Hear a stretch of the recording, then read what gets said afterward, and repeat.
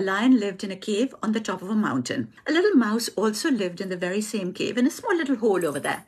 One day, as the lion was sleeping, the mouse came out of his hole and for no reason at all, bit the lion on the tail and then dashed back out of there as fast as he could. The lion was furious, but by the time he had jumped up, the mouse had disappeared back into his hole, and no matter how hard the lion tried, he couldn't reach him. Now, for 2 days, the lion, who was very, very angry, kept trying to get hold of the mouse. Finally, after 2 days, the lion had an idea. He decided that you shouldn't waste so much energy on such an insignificant enemy.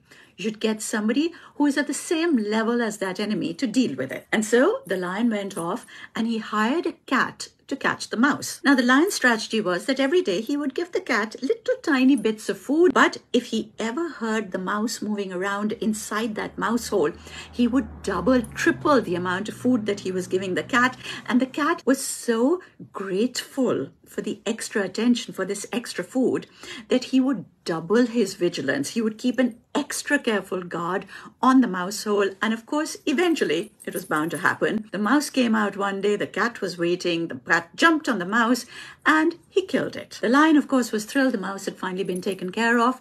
But with the killing of the mouse, the lion also realized that he had now no more use for the cat. And so he simply stopped feeding the cat. Unfortunately, however, the cat by now had forgotten how to look after himself. He'd forgotten what it was like to have to go out and look for his own food. And so instead of once again gathering up his energy, it had decided to lie in a corner, mewing miserably, waiting for the lion's attention, which he didn't get. And eventually, the cat died of starvation. So what's the moral of this story? I think this particular story has so many lessons to teach. But if I was to pick just the one thing, it is that however you decide to treat yourself is how the world is going to treat you. So if you decide that somebody else has power over you, it's because you've given them that power over you. If you believe that you're not worth anything, that is exactly what others will believe about you too. And the harsh reality is that if you bring nothing but weakness and dependence to a relationship, why should anyone else want you? Never give up your strength, no matter how small you think that is. Never give up your strength, because in the end, that is what makes you,